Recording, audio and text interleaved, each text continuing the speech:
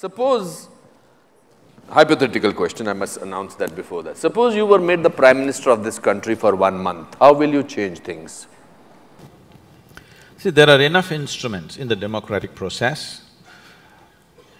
Making me or anybody a Prime Minister for 1 month is a cruel thing.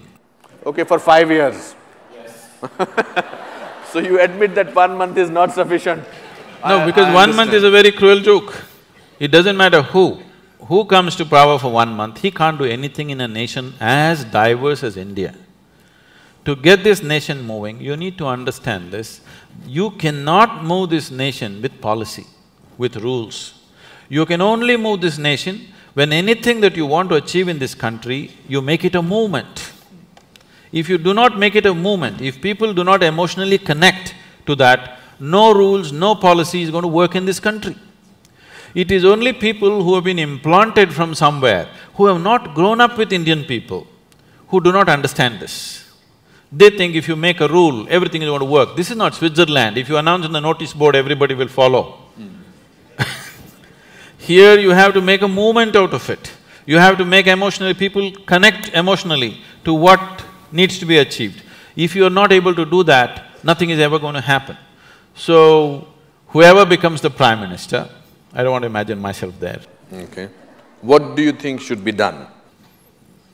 It can be very easily done.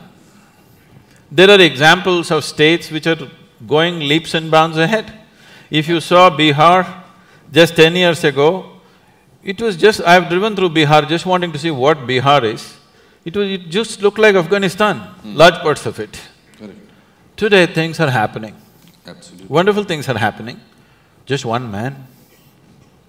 Things are happening in Gujarat, just one man. Absolutely. So can't we produce 25 men or women like that in this country for every state? Are we so impotent that we cannot produce 25 human beings with some integrity who will do something straight for this nation? And today you don't have to do much. India is sitting on a boom time. You just have to manage a few things and let it happen, that's all. You just have to see that economic process do not go out of control, you just have to manage that, you don't have to do anything. It's boom time, the whole world is looking towards you.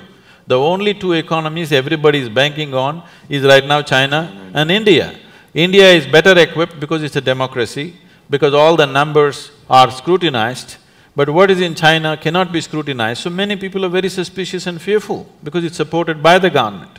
India has a proper corporate structure, India has a reliable stock market which is a reading, Indian market is open, you can study what you want, you know where you're putting your money. So definitely India would be a natural destination for every investor in the world.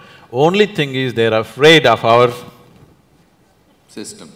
Corruption, not the system. They like our system. Our corruption… Corrupt system. System is not corrupt. Corruption. Corruption. The reason it's the people who are manning it. You are making me say things that you want me to say. No, the people who are manning it. People who are manning it are the problem. But how do we find them? You mentioned two states, you mentioned Gujarat and you mentioned Bihar. And strangely, they are not the states which we have in the center. So how do are we politically corrupt, politically completely bankrupt? How do we do that? It is only because common people are not participating in the democratic process. Yes. Participating in the democratic process does not just mean once in 5 years you cast your vote. Most people don't even do that. But I'm saying even if you do that, that is not enough. Democracy is an active sport, it's not a spectator sport. You can't sit back and say, let somebody do democracy. Democracy means you are the boss, you can't sleep on it. You have to be active to everything around you. If you do not bring that consciousness in people, that awareness and activism in people, it'll not work. At the same time, for everything you protest, for everything you call a bandh, for everything, it's our culture. People have understood the technology of how to stop the nation, bandh, hartal. But how to run the nation, it's a different technology.